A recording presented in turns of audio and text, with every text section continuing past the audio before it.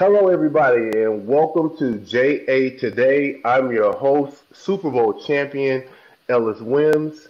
Now, today we have very special guests here on our podcast. We have some young men from our JA company program. They started a company called Who's Got Next, WGN. We have Mr. Dante Zane Elam. We have Mr. Shane Patel, and we have Mr. Walton Canoe. How you guys doing? Doing Good. good. Thank you for having Good. us. Yeah, and we appreciate you guys being on. We also have one of our great board members, guy who supports all of these programs and supports a lot of our kids. We have Mr. Praveen Naik. He's the global lead for energy at Gartner. And again, he's also a great JA board member. How you doing, Praveen? Great, Ellis. Thank you for having me here. Excited about the conversation today. Cool, man. Hey, I appreciate you coming on, man. I appreciate all the work you do with our students. Now, again, when I found out I had an opportunity to interview some young men that are part of our JA program, but also they're creating a company that covers sports and getting kids more exposure who are in high school. I jumped at the opportunity to be able to talk to you guys about what you're doing in business, but also talk to you about what you're doing in sports and kind of where that love comes from. So I'm looking forward to just hearing more about your story. I want our audience to hear more about your story and kind of what you do and where you come from.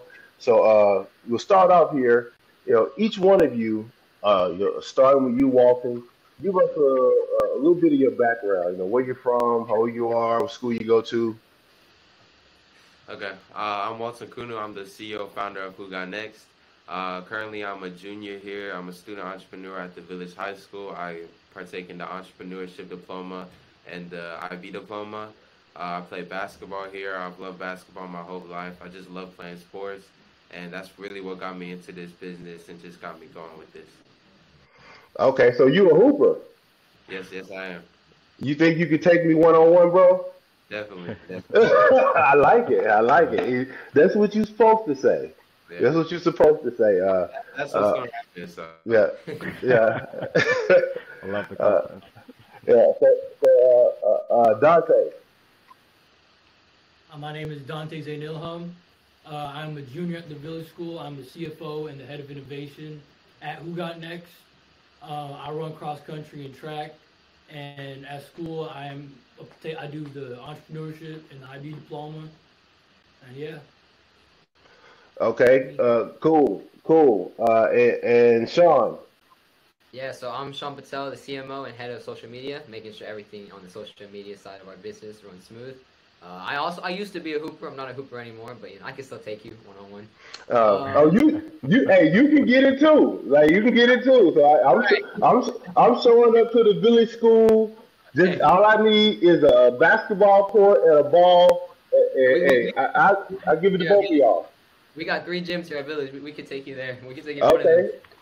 I'll beat y'all in all 3 of them gyms. I promise. Okay. You. All right. We can go from gym to gym, and I'll get them W's.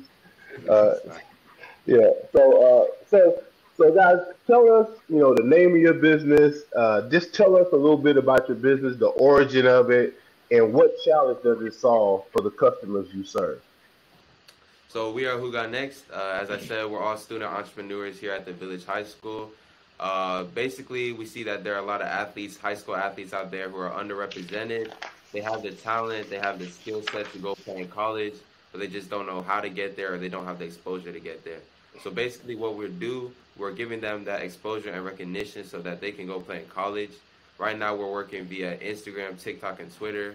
We're posting every day, interacting with athletes, interacting with college recruiting teams, just to be the bridge between the two, just to connect the two, give them a platform where they can get to the college level and everything. And as far as background goes, as we said, we're just all athletes and we just all love sports. And that's really what pushed us to do this because we know the struggle of trying to get your name out there, even though you feel like you're good enough. So that's why we wanted to solve this issue. Absolutely. And again, college sports is a multi-billion-dollar industry, and it covers the entire country. It's hard for recruiters. hard for schools to identify every single person that may be Yeah. able to help their team. Yeah. So I think this is a great business idea, another platform that gives athletes who work their tails off to acquire a certain level of skill and to make sure they can get more opportunity to take that skill to the next level from high school to college. So again, I love the concept, and it's definitely something that's needed. And I think a lot of young athletes will appreciate what you guys are doing. That's pretty cool. Sean, so tell me this. So how has the JA program kind of impacted you professionally, as far as how you see yourself as a professional, and personally, like how you see yourself as a person? So obviously Jay has helped so many ways, pitching skills, all the good stuff, learning about a business. But professionally, I'd say just the environment, having to pitch your idea to investors, because investors, their main goal is to make money, So we're trying to persuade them to give us that investment, and doing that, we learn different tactics, how to make sure that we present ourselves with a good manner and all that. And personally, I mean, I just say I learned more about, the college level, what it takes to play in college, all the different aspects of how college level ball works or any sport works. And yeah, it's been a fun ride though so far for sure.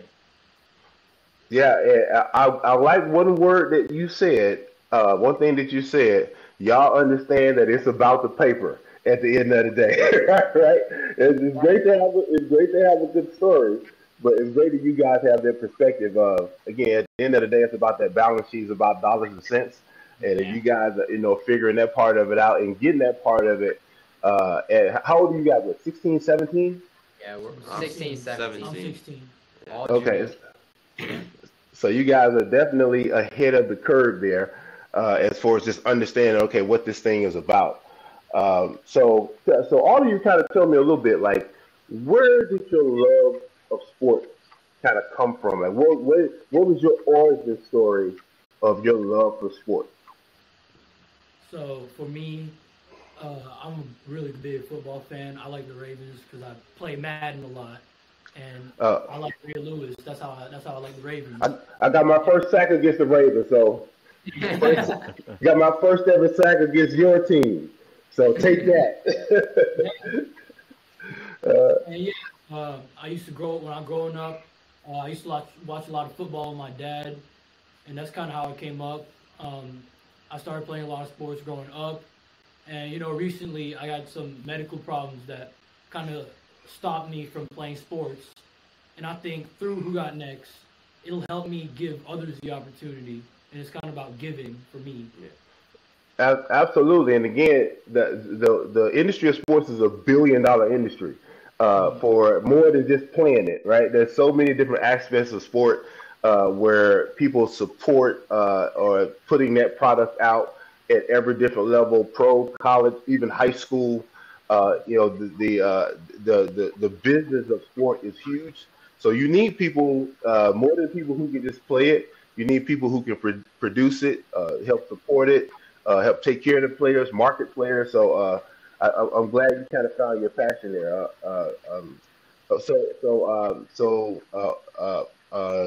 Sean, so where'd your love for sport come from? So I got a pretty weird story. I'm not gonna lie. So my dad is from San Francisco and my mom is from Dallas, right?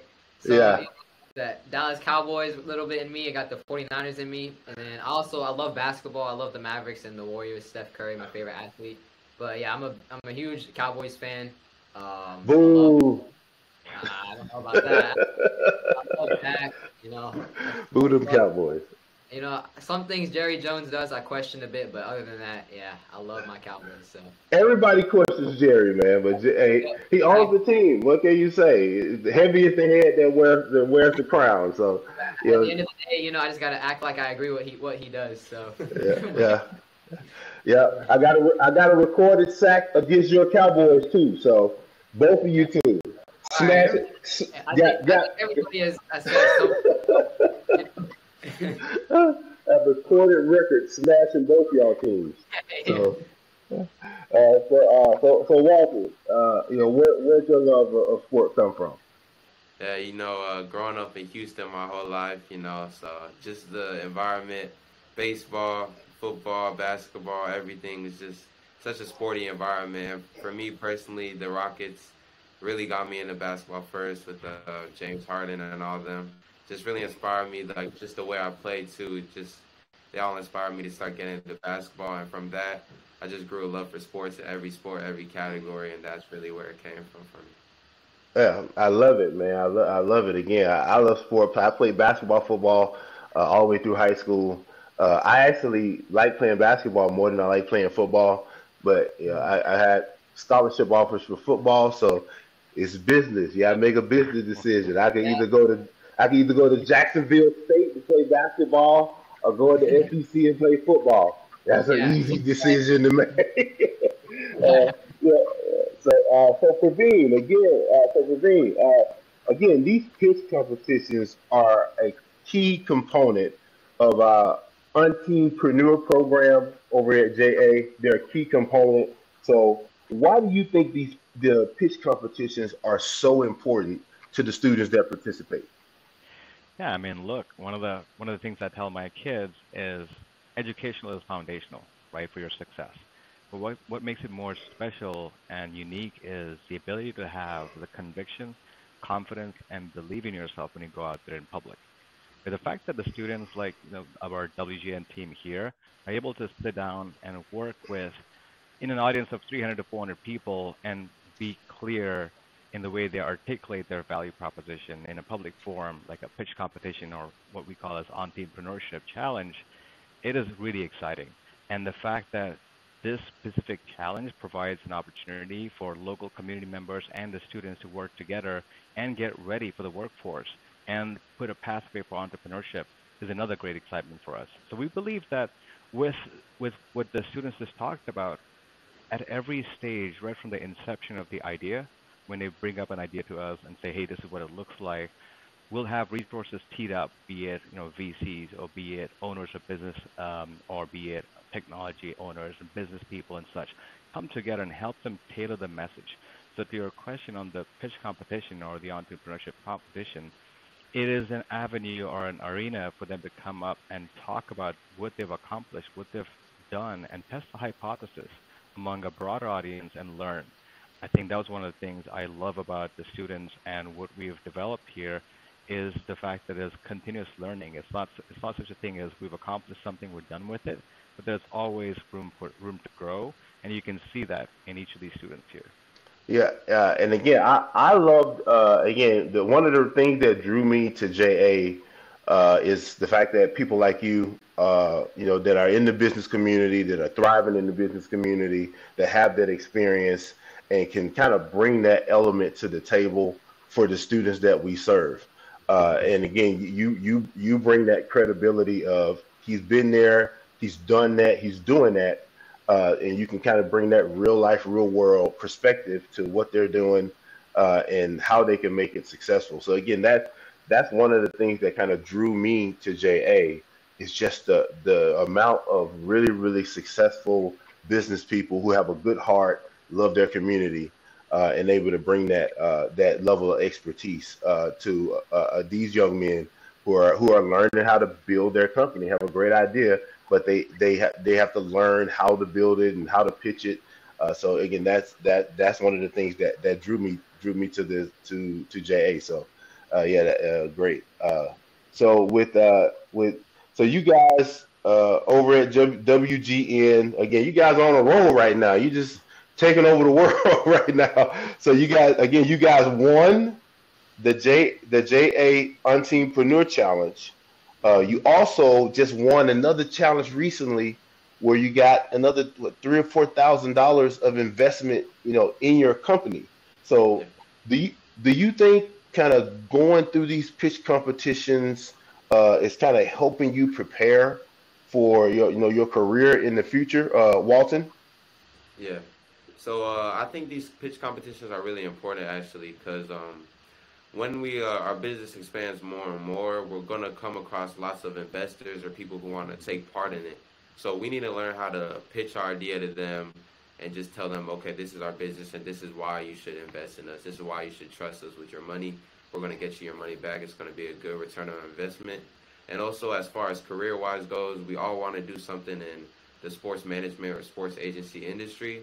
So just doing more in sports, just learning it, how to pitch it, how to represent ourselves, that's going to help much when we're maybe talking to a team on behalf of an athlete.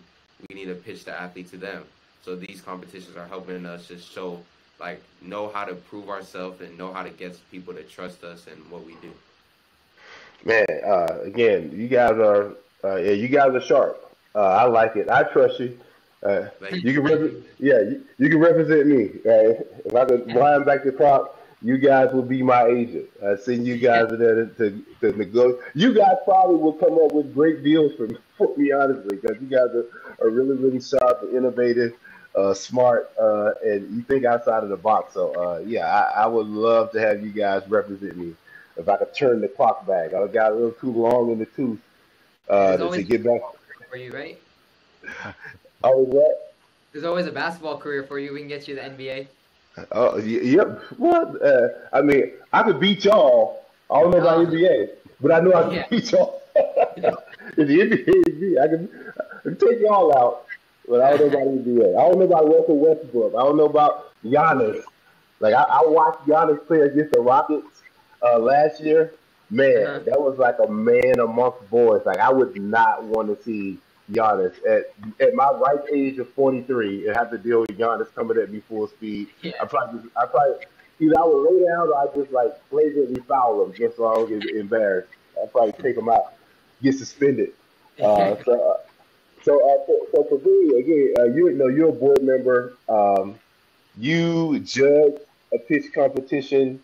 You know, being a part, what was it like being a part of just judging a pitch competition and just kind of you know being a part of seeing these young people kind of you know grow and learn and fail and succeed right in front of your eyes. What was that like?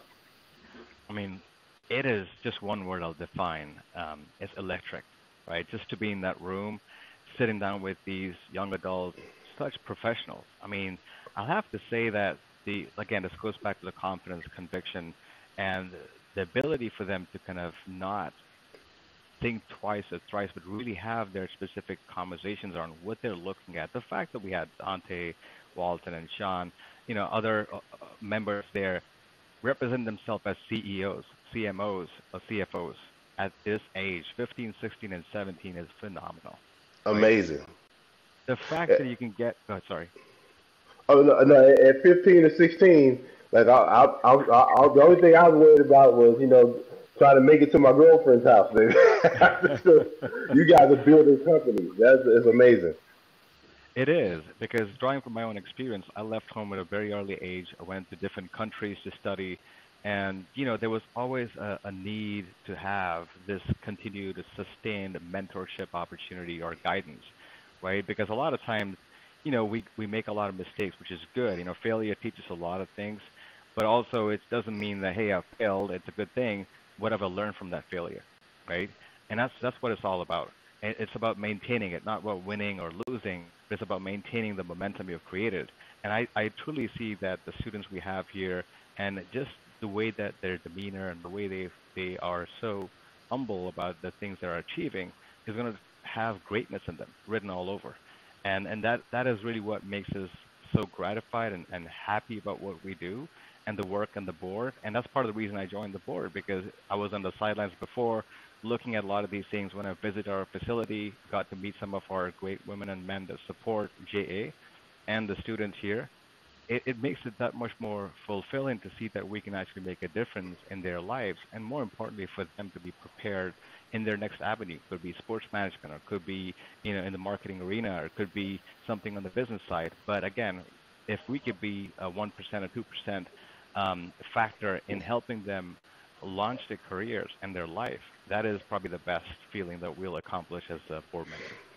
Definitely, definitely. I echo that sentiment again. It's great to kind of see these young people just kind of take off and take off way earlier than we ever could.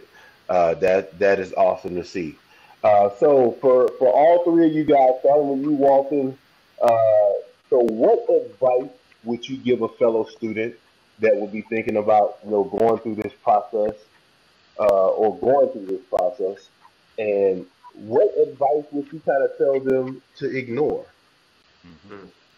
So for as far as advice, just believe in yourself. Like, cause I've gone through like so many like struggles, and we all have, all three of us, just trying to like how to get more followers, how to get more sales, how to win these pitch competitions. There's so many struggles that come along with it.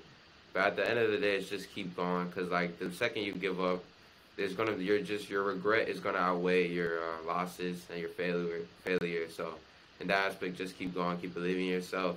And as far as what to ignore, like sometimes you're gonna have people that are older than you, like just telling you some stuff, giving you advice that's like it's gonna happen, giving you advice, but like as like the person who made the business or was helping run the business, like just stick to your beliefs and like your philosophy on how the business should be run and like how to do it yourself, because that's the most important part for me.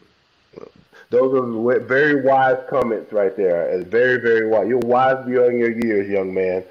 So those are very wise comments. So Sean, what you got? I mean, first off, I would say find yourself a mentor, someone that's going to help you, thrive, with the business that you have. Also, to build off what Walton said, don't look at like I don't know how to say, like just don't look at having success right away. Work on building it day by day, keeping with it, and staying with it, because you're not going to get success right away. It's like basketball. When you're down by 21 points, you're not going to get a 21-point play. You got to build up. You got to make a few threes, here and there. So it's like building up slowly and getting to the end goal. As far as for things not I wouldn't suggest. Just like Walton said, there's people who think they're expert at everything. They're gonna tell you things, to do. But if you know what the business is about and you truly know what's good for the business, just follow that. And yeah. I like that. Trust yourself and trust your vision, and see it through. I like that, guys. So Dante, what you got? So there's gonna be a lot of days where it's hard, and for us especially, preparing for pitch competitions, we have to practice a lot, and that's why we win a lot of these competitions, because there's a lot of days where we just practice so much that we become just naturally good at it, and then slowly it loses our nerves. And also, like in terms of just the pitch competition in general, I would say like don't be nervous and just act like you're on the same playing field as the judges. Be open with them, have a conversation before and after, and you should also never question your preparation, because you know what the business is. You're the one that worked nights, like hard nights for it. And as far as what you shouldn't take it for in terms of advice, I'd say like there's gonna be a lot of people that are gonna try to break you down and just say like, oh, your business is trash, you should stop. Or people that think they know better than you. And as Sean and Walton said, just stick to your judgment, whatever you think is the best. At the same time, you shouldn't reject all advice, but you should just filter out what you think is best for you and the company. Man, again, you guys are wise beyond your years, man. It is amazing to see what you guys are doing. So proud of all three of you for just how hard you work to prepare, because I know it's hard work to build a company, to pitch a company, to see a vision through, to have failures, to have successes, and to just keep trusting your vision. And you all three of you seem strong enough as young men to trust yourself, trust your vision, and trust what you want to go after, building a successful company. It'll evolve over time, but you guys just seem to, you're strong enough and you're smart enough to stick to what you want, man. So Yeah. tell us where people can find you. Yeah, if you want to find us, our main platform, we work via Instagram. You can go follow us at Who Got Next. It's gonna be the E in the next is actually a Z. So Who Got Next? E in the next is a Z. So you can go follow us there. Come support. Okay, you got some final words here, Praveen? I was just going to share that a minute and a half conversation we had before this, when them talking about everything that they shared, that really shows what America is all about. This right here is the entrepreneurship incubator right here. Look at the confidence in the kids, the way they talked about it, right? And it's hard to find that, and the maturity, like you said, Ellis, the maturity at this age of 15, 16 to 17 have that confidence and also the knowledge, and really the way that they're looking at things, perceiving things, looking at success and failure, that is hard to find. So for everybody out there, I mean, just learn from each and everybody that you get, right? And don't take no for an answer. And I'm a big believer in this 7 words called "As you think, so shall you be," and it's such a big deal. Keep that etched. I have it etched all over my place. It's just probably the best thing you could do to yourself, and continue to believe yourself. I'm excited for y'all, and wish you lots of great luck. Thank you so Thank you, much. sir. Appreciate Good, it. cool. So who got next? I got next. You With got you, next. with you too. Come to see Okay. y'all. Come to see y'all. But man, hey, thank you guys for taking the time to come on again. Again, as board members, I think we're all, I know me and Praveen, and all of us are so proud of you guys that you represent like what we're about as junior achievement as an organization. Like you represent what we want to do and what we want to be known for doing, which is helping to lead young people to their vision of their life and helping support them. So again, proud of all three of you guys. Again, thank you to everyone for listening to our podcast, and I'll see you in the next episode. Thanks, guys.